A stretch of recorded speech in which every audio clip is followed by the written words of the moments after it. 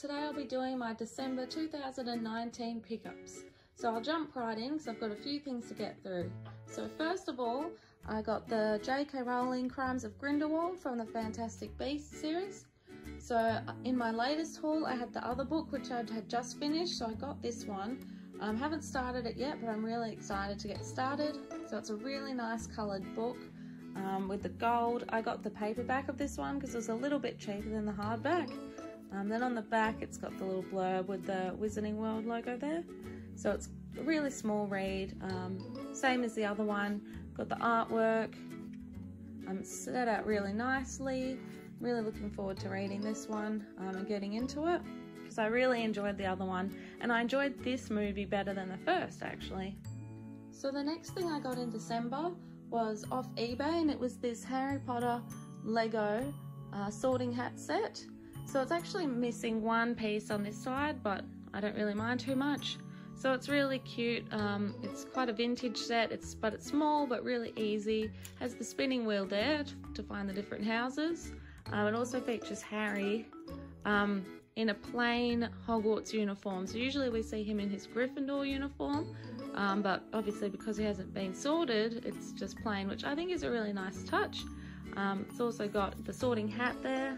I'll show you this one here, which you can put on there, and it's got Hedwig, which is very cute. So it's a great little set, and I'm very excited to add this one to my collection. So in December I also picked up this. So it's a Harry Potter Lego minifigure, and it's from the mystery bags that you can get that have the Harry Potter and Fantastic Beasts Lego in there. So I was lucky because apparently this one is a bit rare, and it was one of the ones I wanted to get.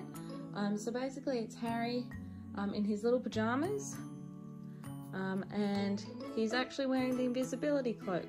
So on this side it's got the shiny holographic material indicating the invisibility. And then underneath has got the actual material, so you could put it on him either way I guess, but I think he's really cute like that. He's also got the short legs, so it makes him a bit smaller than the other characters, but I'm hoping to get more of these in my collection. So far I only have this one and a Dobby, which I got ages ago, and I haven't seen them for a while, so I was actually quite lucky to see this. I'm really excited that I got this one in there. The final thing that I picked up was this Hogwarts Enviro bag. So it says, I would rather be at Hogwarts. So I got this as a gift with purchase that I had to pay $2 for when I was at Cotton On, which is one of the stores we have here in Australia.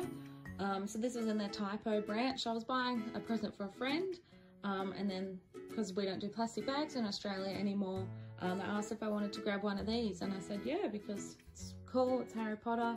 You know, it's got just a normal size carrier on it. It's like a really Hessian rough material, and then it's just plain on the back. But I think I'll use it. You know, I've got a few Enviro bags now, and I'm going to have to start carrying them around for shopping, so I think that'll be perfect. So that's everything for today. It's only a small pickups video, but I hope you enjoyed it, and I'll see you in my next video. Bye!